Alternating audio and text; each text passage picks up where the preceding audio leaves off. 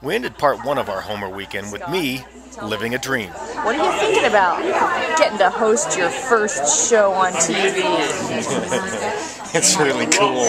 I've been waiting for at least 4 days for this. The weekend we were in Homer, GoToAK actually went on TV, and it's been a dream of mine since I was a kid to host an outdoor show, so we had to stop by Duggan's pub and watch me live the dream.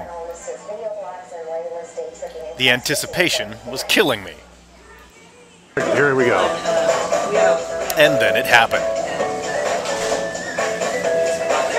Welcome to the TV edition of the KTUU web feature GoToAK. Having a job where I can turn Alaskans on to what's going on in Alaska, well, it's a celebration type of thing for me. So, here's to you, Alaska. Thank you.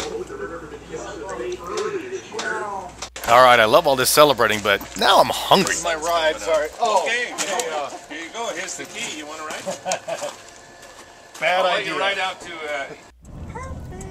Just a few miles east of Homer is Rick and Charlene Klein's Homestead Restaurant. The locals all rave about this place, so we decided to head out to see if they had anything good besides their view.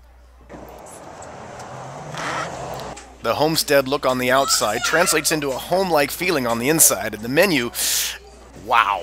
Well, let's see, cranberry duck, basil fettuccine.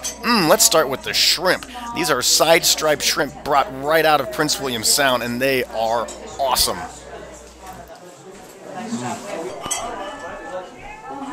Would you like some? The first meal came out, and suddenly I was thinking, maybe I should have ordered the mussels. Oh, those look good. Thank you. That looks good too. New York? Yeah, New York strip. Elizabeth ordered the mussels too, and I was beginning to think I'd made a wrong decision. I'm guessing her footage is going to be better than mine. That is until my seafood curry arrived, and then suddenly all my doubts were behind me, and this was in front of me. Salute. I salute. Everybody's got to click. That's the rule. Okay, I wasn't going to let the mussels completely escape me. One word review. Yummy. That's always her one word review. Yummy! This truly was a meal to remember in a city I can never forget. Wave to the camera. Do I gotta say cheese? No, it's video. Oh, it's video. Yeah. Yeah. And though I didn't want things to end, we had a very early wake-up call for halibut in the morning.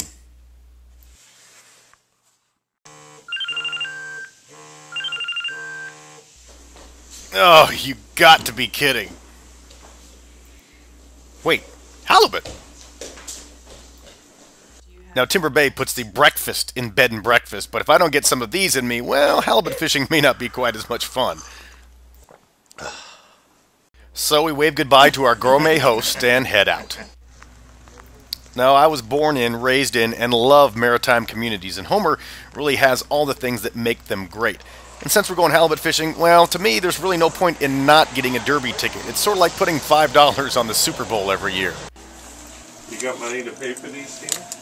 For the low price of $10, you get to add more than $10 worth of excitement that you might actually win.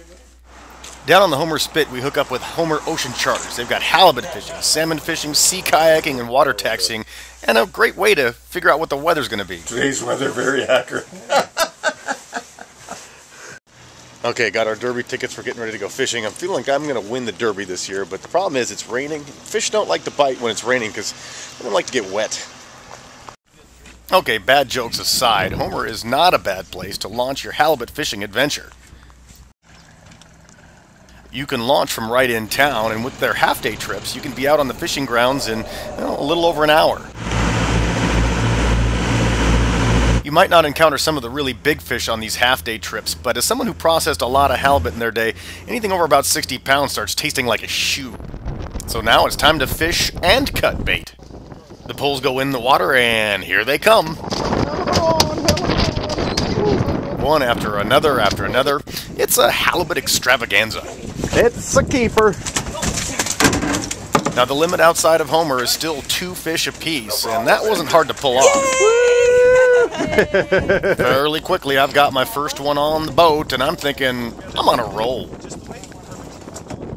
Or maybe not.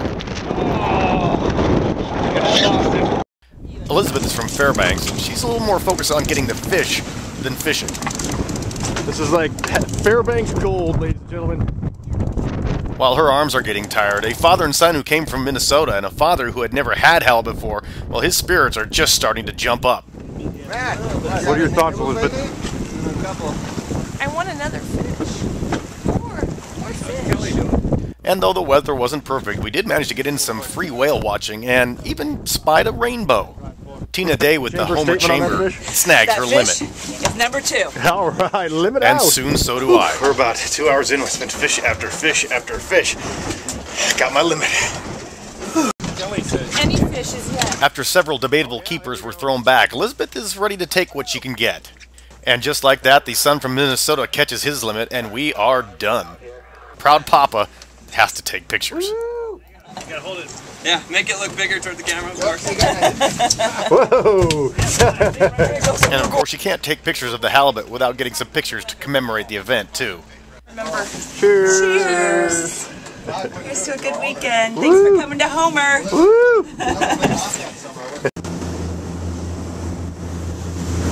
Well, we all got our limit in 90 minutes. That means every single one of us caught 2 fish. So Catch McVeigh gets a big thumbs up. Homer always gets 2 thumbs up. Now, it's nice. We're going to get back and have a nice leisurely plane ride back to Anchorage. Our day's bounty are put into some totes, and our father and son team are ready to start up some fish stories.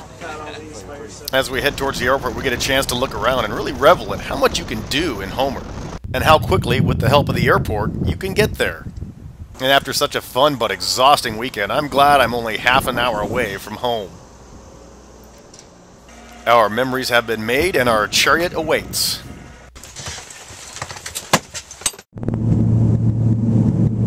One last look at the Homer spit and the realization that a town I already loved, I just seem to love a little more.